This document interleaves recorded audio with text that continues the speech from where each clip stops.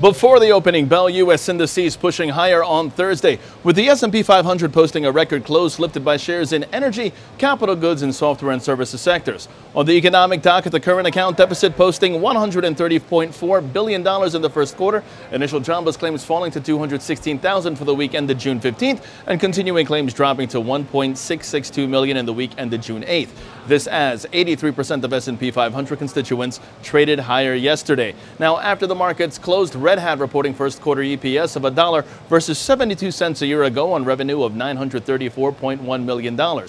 United Health Group acquiring healthcare payment solutions provider Equian for $3.2 billion, reported by Bloomberg, citing those familiar with the matter. Turning overseas, Asian markets mostly down today. The Nikkei down 0.95%, the Hang Seng down 0.25%, China's CSI 300 rising 0.14%, South Korea's Kospi down 0.25%.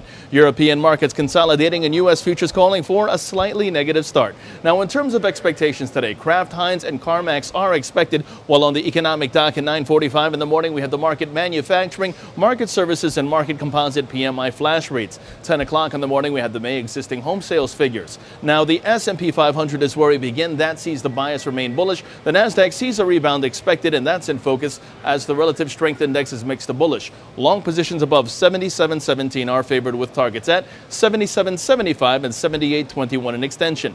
The Dow Jones, meanwhile, looks for 26,900.